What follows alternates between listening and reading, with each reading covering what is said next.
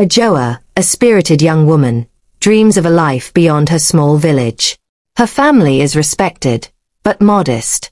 Inspired by tales of adventure and prosperity, she yearns to experience more and hopes for love that will help her see the world. A handsome trader named Kofi arrives in the village. With his wealth and charm, he captivates the villagers. Adjoa feels an instant connection, as he speaks of distant lands, wealth, and the wonders he's seen. Kofi showers Adjoa with attention, taking her on strolls, telling her tales of riches, and hinting at a life of luxury. Her heart is swayed, believing that this could be her chance to escape village life. Adjoa's family is wary of Kofi's sudden interest. Her father warns her about trusting appearances, but Adjoa, eager for a new life, dismisses their concerns. She believes her love for Kofi is genuine. Kofi proposes, promising Adjoa a future of wealth and adventure. She eagerly accepts, confident that this union will fulfill her dreams. The village buzzes with excitement for the wedding of the year. The wedding is lavish, with Kofi sparing no expense. Adjoa feels like a queen, convinced that this opulence is only a glimpse of her future. Her family tries to be happy for her, despite lingering concerns. Married life starts well, and Adjoa is thrilled to explore her new home and lifestyle. She learns about Kofi's business ventures, though he remains secretive about certain aspects. She brushes it off, believing in him. Adjoa starts noticing inconsistencies in Kofi's stories. People approach her with strange hints, and Kofi grows distant. Doubts begin to cloud her mind as she realizes something is amiss in her new life.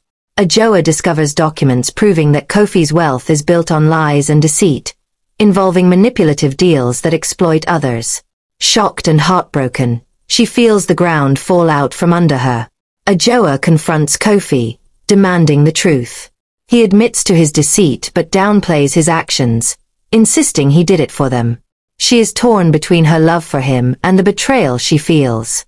Overwhelmed, Adjoa seeks solace by the river, reflecting on her past, her dreams, and how they've been shattered. She begins questioning her own decisions and wonders if she has the strength to start over. Adjoa returns to her family, who embrace her without judgment. Her parents' support and her village's kindness help her begin healing, making her realize that wealth isn't everything. With encouragement from her family, Adjoa starts crafting a plan to regain her independence.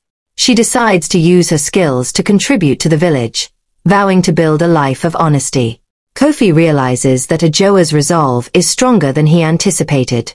He tries to win her back, attempting to charm her as he once did, but she sees through his manipulation now.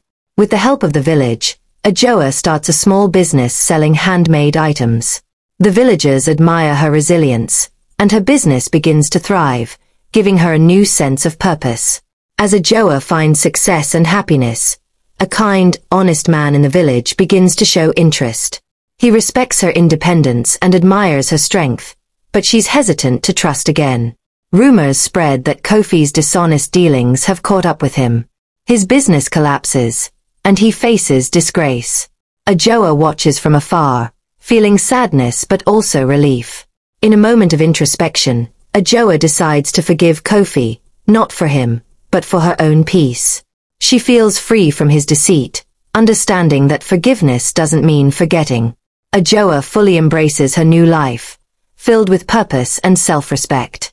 Her business flourishes, and she learns to value herself over material promises. She has grown into a strong, self-reliant woman. After much soul-searching, Adjoa opens her heart again to the new suitor. This time, she builds a relationship based on mutual respect and honesty, finding happiness not in wealth but in love and authenticity.